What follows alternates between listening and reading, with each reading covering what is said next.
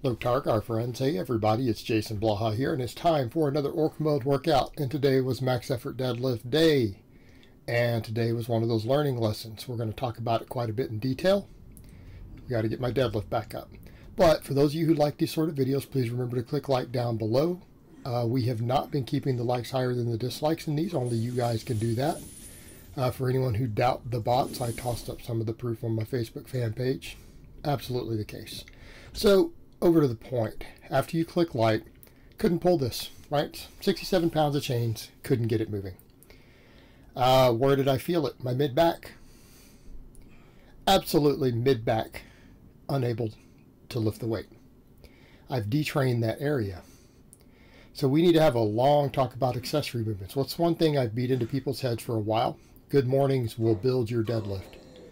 They were one of the biggest lifts to getting me back to 615. Now, what have I done in the last few weeks? I've replaced them with reverse hypers. Replaced them with reverse hypers, and I feel like the reverse hyper is phenomenal for low back, hamstrings, all of that. My deadlift weakness had been the hamstrings. We started bringing hamstrings up, and I got through my sticking points. We saw it with a couple of big lifts a couple weeks ago, including my 615 PR, which was easy. Here's the problem. We have to be able to assess our weak points objectively. We have to look at our supplemental lifts, and if our supplemental lifts are going up and our PRs are not, or they start going down, we're not addressing our weaknesses. Okay. Before my deload was the last time I really did good mornings. I did them the day after I got back from a deload, the only time. Haven't done any in 2 weeks. We're seeing a regression, and I'm feeling the whole mid-back, not the lower erectors, the middle erectors, right? All at the base of the rib cage. That whole area is starting to give out on pulling. Okay. After hitting 2 big PRs, but here's the thing, it takes about 2 weeks to see detraining, right? We know this. I was still in the detraining phase when I got that 595 against a good amount of chains. I was still in the detraining phase when I pulled an easy 615 and held it. So, what do we mean we have to be objective in assessing this? I've said before, the good mornings were a big key in me in building this deadlift up. I quit doing them, and I try to replace them with something that only does part of what they do, that does other things better. What happened? We're seeing regression.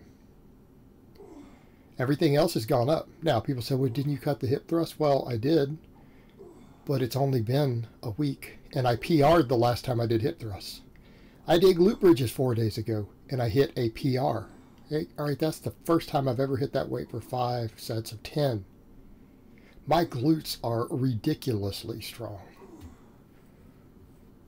Okay, my middle erectors, thoracic erectors, all of that area, they are detraining quickly because they're not getting any real work. Okay. I'm PRing my rows, which are important. I'm PRing everything else. If those were really my real weak links, my deadlift would be going up.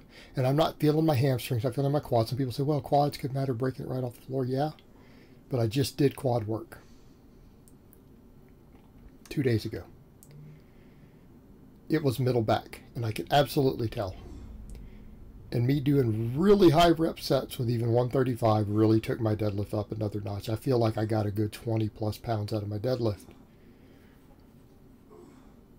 My grip is no longer a weak link. So we've got to build the back. And that's where it can be deceiving because my whole back looks jacked. Lats, traps, everything else. Even my erectors are technically good. Those mid erectors though. Okay. The good mornings have to be a staple. And I'm going to have to do them. They may even be affecting my squat. So I'm going to have to figure out how to get the exact rotation into my squat day. And I think I know I'm going to make it all work. Basically, guys, the good morning, it's not that it's more magical than some other lifts. It's that we can work the entire back, top to bottom, all the erectors, glutes, hamstrings, with an exercise that we can do enormous amounts of volume on and recover from. That is the magic of it. It is a hip hinge that works all of those areas. I might even need to go back to doing safety bar ones. I'm going to have to build my neck up a little to do that because it gives me a headache. So I may need to do a little bit of neck work with my harness. Not all 3 directions like these guys do that will cause you to not be able to breathe. And yes, that is the downside to neck training. It does cause sleep apnea. That's a fact. But if I only work that one neck plane, should be safe. I may need to do that. I've got a harness. I can do it. Just so I can have some variation here, but I'm going to have to continue to beat good mornings up. Okay, I'm going to have to do tons of them. Because I think I'm starting to feel the difference on my squat now. On top of it. These have to stay in, and I can still do hip belt squats to do quads. These have to stay in. I'm going to keep doing the reverse hypers for the back restoration, the prehab, everything else. Good mornings, you have to stay in. And I'm going to have to do a ton of them. Like I was doing when I was hitting the big squat PRs every week. I mean, the deadlift on top of it. Right? They can't be removed. And I said that before. They're not an optional exercise. It really shouldn't be. I wanted to experiment, see if the reverse hyper could replace them. Can't. And when I started doing these, the whole area of my back that was giving out on the deadlift that I felt hurt lit up, and the whole thing is sore right now. Even though I'm voicing over and I just finished training, the whole area is sore, it's fatigued, it's not used to the work. Okay, so if these good mornings, going back to my old work sets from just a few weeks ago, are fatiguing me to the extreme in the areas of my back that I felt unable to lift the weight, I've detrained. And it happens fast with some of this stuff, guys, and that's what you have to remember. All right, it's not like when you're an intermediate lifter, guys, when you technically have a deadlift that's elite on the charts, something detrains, it's going to be noticeable immediately. And that's exactly what happened. So we have to address that, and I have to go, okay, I'm getting stronger and stronger and stronger on the glute bridges and the hip thrusts. My lifts were not going up. I take the good mornings out and I continue to PR on those lifts. Nothing went up. All right. What's that tell us? Now we know we need these glute ham raises because I need more hamstring. The good mornings will help with the hamstrings too, though. Got to address these things. I don't need glute specific training. All my training hits glutes. Look at everything I do. Everything hits glutes in one way or another that I do. And I got absurdly strong glutes. I do 505 or 5x10 on glute bridges. I was about to go up in weight and take it up another 5 pounds a day. Okay, it's not making my deadlift go up. It means it's not my weak link. It's been hamstrings now turned into back. Well, fortunately, the back fix works both. Now, some people say, oh, what's up with that easy angle on the hyperextension? Is that really working hamstrings? Yeah, it's working hamstrings.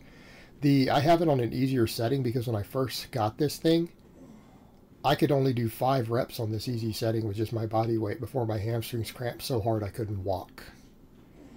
Okay, so I upped the band today, and now that I can do the next heavy band up for sets of 10, this is how we build progressive overload, guys. The glute ham raise has built-in progressive overload. It lets you adjust the pad. I take it to the next hardest setting and work with that. And then increase bands, increase reps. And when I can do, again, 5x10 with the blue band, not the red band's lighter. What do we know? We know that we need to go to the next hardest setting. Okay. We build progressive overload this way by the more difficult settings as far as bringing the pad further closer to the feet. But it's still hamstring, particularly against the band. Your hamstrings are contracting against that band hard, especially as you go up. And that's what I want. So that's going to be the process for the glute ham raise, progressive overload. Build jacked hamstrings. But, you know, we're not on the easiest setting, but it's easier. Yeah. So then we move it in a notch. You'll take it a couple inches closer. We restart the process. Keep building hamstrings. And considering that I just did all those good mornings first, I'm happy with that. But the thing is, guys, I'm going to have to do the good mornings. And I'm going to have to work them in on squat. And even as I looked at it, I don't know that I need box squats. Why compress my spine more? Do I really need axial loading outside of my max squats and deadlifts? Not really. I can build my entire erectors up with good mornings. reverse hypers, right? I can build all the support musculature for the squat and deadlift. I don't need to load my spine. No point in impeding recovery. In fact, maybe the extra box squat difficulty doing those sets with 412 after my heavy squat might have impeded recovery today. Maybe it fatigued my back even more. Again, the extra axial loading, not necessary. Save it for the big lifts. But I am going to have to build my entire spine. Okay, all the muscles of the spine have to be built up, top to bottom. Get that deadlift back up. Because the rows, I'm still at a PR weight. Right, these are going up. My grip is improving. I just did my pinch blocks after I did the rows and curls. Pinch blocks are holding strong after this. Right? I need to start adding more weight again to my pinch blocks. There's another 2.5 pounds.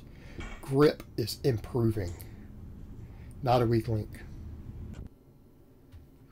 So we've got to do what works. We've got to use the things that we know build my deadlift and then other supplemental stuff to keep shoring up weak links. But that was kind of the test for me. It's like I've been PRing on hip thrust and glute bridge, and I'm just now pulling the hip thrust out after PRing it. Deadlifts are struggling. Squats are almost starting to struggle. Glute bridge, just PR'd. PR'd 4 days ago.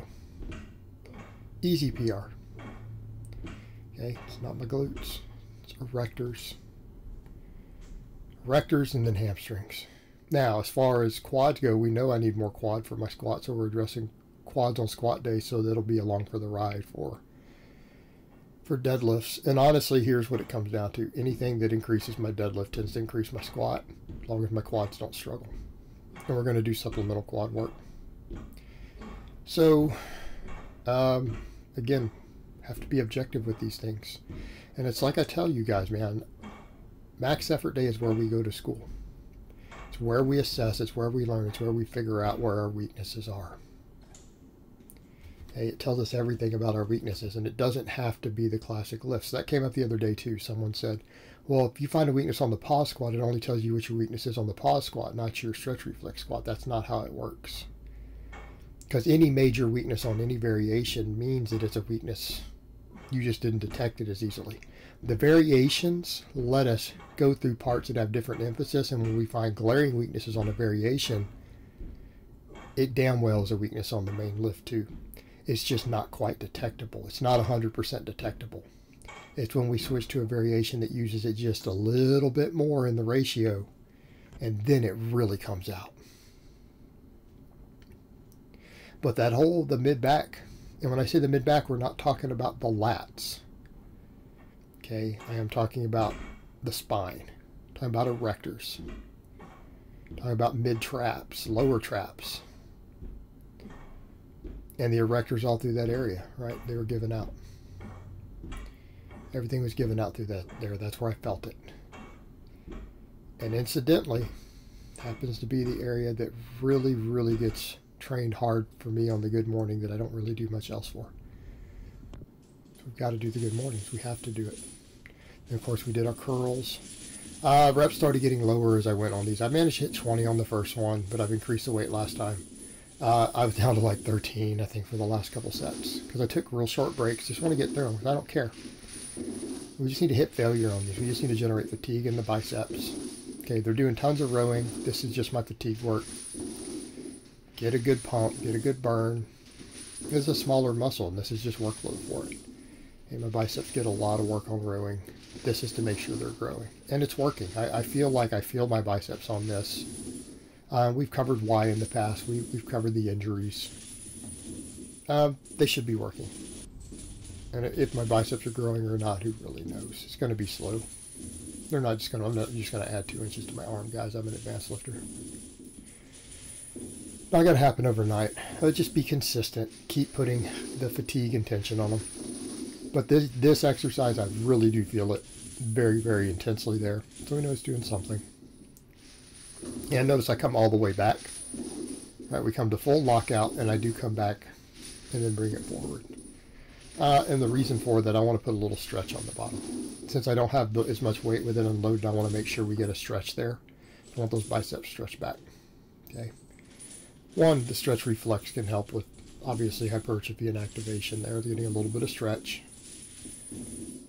Number two, again, we want to be thinking in terms of bicep tears, bicep injury. It's a big deal. We care about that.